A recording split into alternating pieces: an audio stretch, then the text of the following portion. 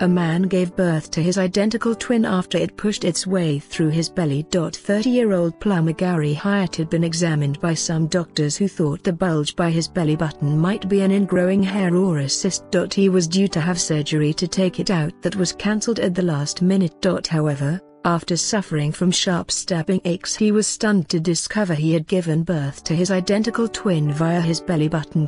As the swelling stuck out, Hyatt drove himself to his local GP where his medics saw the odd event. The 4-centimeter parasitic twin had been in his body since he was born.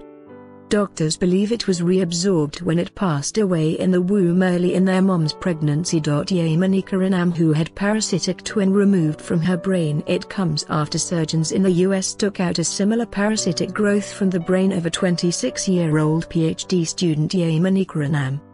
The twin had teeth, hair and bone and was removed from deep in her brain after she went through many years of poor health.